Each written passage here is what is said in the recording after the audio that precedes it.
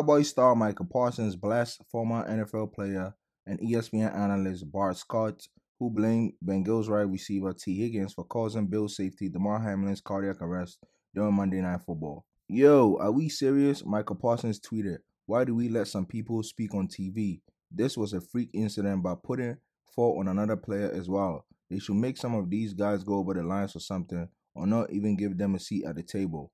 Micah Parsons wasn't done, firing off another tweet in response to Bart Scott, writing, "Like, that's not even consider how T. Higgins feels before airing some bullshit like that. That traumatic event he just went through, I swear some of these TV guys have too much egos on these stages we give them." During an appearance on ESPN's First Take, Bart Scott seemed to imply Tuesday T. Higgins was in part responsible for Hamlin going into cardiac arrest on the field. Unintentionally. Right. What exactly did T. Higgins do last night to Hamlin? Well, right before the tackle, he lowers his helmet and he kind of throws his body into his chest. He's standing up because he's thinking he's got to chase T. Higgins at an angle to make a tackle. So he didn't expect T. Higgins to launch his body back into him. You know, it's one of those things that a lot of times you sit as a linebacker, unblocked, unengaged running back comes through the hole, and he knows that contact's coming, so he lowers his helmet, and you can't get underneath him, so he's able to get into you, and your chest is exposed. So they've taken that out of the game,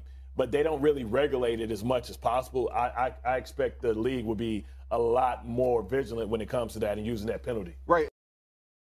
The former NFL player responded to Micah Parsons directly on Twitter Wednesday, saying it wasn't concise in my explanation, but that was from the third segment. The first segment, I said exactly what you said. It was a freak accident, and expressed my concern for Higgins and was happy his mom was there. You know how this works. They use these clips for attention. So we got good news. The Buffalo Bills say Damar Hamlin has made remarkable improvement over the last day, and while still critically ill, it's clear the standout safety has made steady progress. The organization released a statement Thursday morning updating fans on the 24-year-old Hamlin, who has been hospitalized in the ICU since Monday night. Per the physicians caring for Damar Hamlin at the University of Cincinnati Medical Center, Damar Hamlin has shown remarkable improvement over the past 24 hours, the Bills said. While still critically ill, he has demonstrated that he appears to be neurologically intact. His lungs continue to heal, and he's making steady progress. One of the first things Damar Hamlin asked the doctors was who won the Bills versus Bengals game. The doctors responded by saying, "You won at the game of life." Watch the video.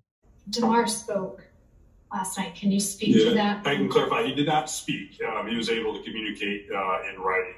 And he is unable to speak with us yet, as he still has a breathing tube in, and we're still assisting him with ventilation. So when he was communicating with us last night and again today, that's been in writing. And to paraphrase one of our partners, when he asked, "Did we win?" the answer is yes. Damar, you won. You won the game of life. And that's probably the most important thing out of this, and we really need to keep him at the center of everything else that's going on. And we really want to ensure a good outcome for him. Steelers head coach Mike Tomlin also shared how he felt regarding Damar Hamlin's situation, saying it's really a personal thing for him. The Steelers head coach opened his media availability on Tuesday by explaining how Damar Hamlin's condition hits close to home, telling reporters, "I've known that guy probably since he was about 12. Damar Hamlin was a standout at Central Catholic High School in Pittsburgh, receiving Defensive Player of the Year and All-State honors. Tomlin says he was fortunate to have watched him develop into the player he is today. This is what he had to say. Watch the video.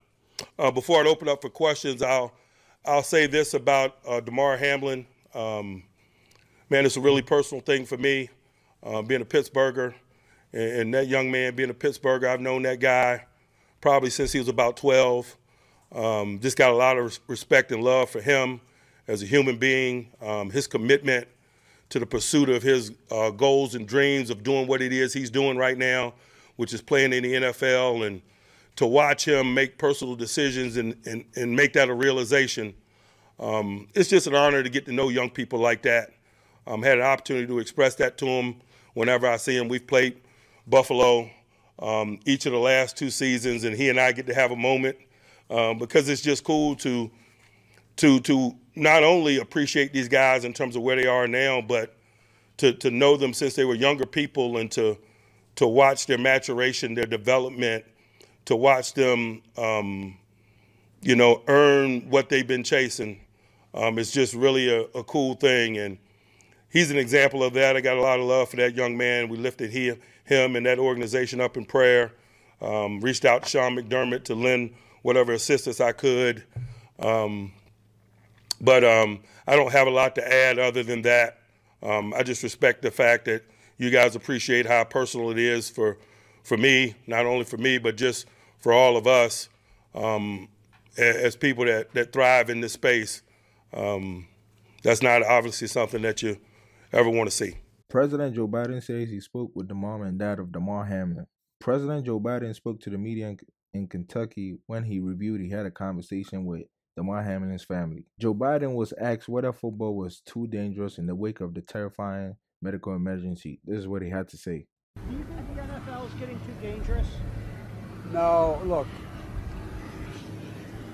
the idea that you're going to have, you got guys that are 6'8", 340 pounds, running 4'8", 40. I mean, you hit somebody with that kind of force. Now, that's not what happened here. But I just think it's, I don't know how you avoid it. I think working like hell on the helmets and the concussion protocols, that all makes a lot of sense. But it's, it is dangerous. You got to just acknowledge it. The love for Damar Hamlin is everywhere, even Niagara Falls, which was illuminated in blue lights to show support for the Buffalo Bills player amid his recovery. The landmark, which is 19 miles from Buffalo and spans the border between Ontario, Canada, and New York State, displayed a tribute for 15 minutes on Tuesday night. Our collective thoughts are with him, his family, his team, and the city of Buffalo. Niagara Falls Twitter account shared.